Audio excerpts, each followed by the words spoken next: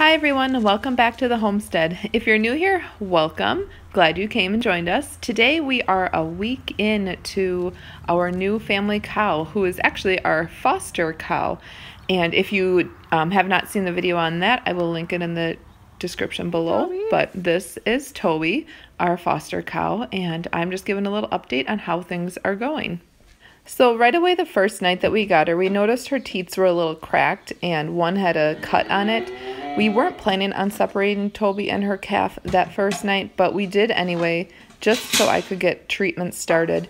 I didn't want this to progress any farther. Most likely it's from him and from him being a little overzealous nursing.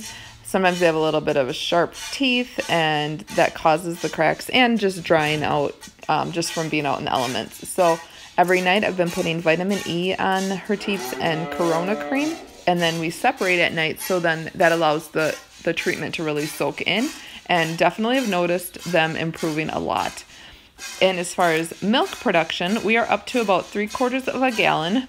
That is a huge improvement. Even though it's not a ton, it's big. From last week, the first day, I got a whole cup of milk. She was not wanting me to take anything. She wouldn't let down until I let him out of the stall. And then I had the problem of having to fight him for the teats because he wanted them and I wanted them. So it was probably pretty comical to watch. But like I said, we've improved a lot. Now she has no problem letting down. She knows that after I'm done milking, I'm going to give the calf back, and then she has him all day long and he gets to nurse all day long. Another thing that's affecting how much milk we're getting is my own strength, and I kind of forgot how hard it is to hand milk, and she was a little bit difficult to hand milk at first. Her flow was really not very great, but we've improved and my strength is gaining, so I'm getting a little bit better, a little bit faster, and able to get more before I'm like completely drained and have no strength left. As long as I keep hay in front of her, Toby stands great for me, which I love and appreciate very much. She likes to fling her hay around sometimes, so occasionally I have to get up and put hay back in front of her, but for the most part, she does great.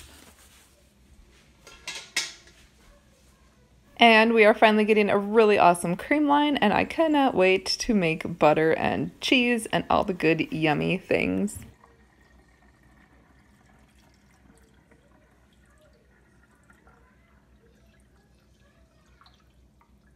That's my update on our foster cow Toby. Our 1 week in, we have gone from a cup a day to 3/4 of a gallon a day. So this is fabulous. I cannot wait to increase this a little bit more. Hopefully we drink about a half a gallon a day, so don't have a ton of extra, but I know that we still will be able to make a lot of fun things. And so stay tuned for those videos, and thank you again for joining me on the homestead. Bye.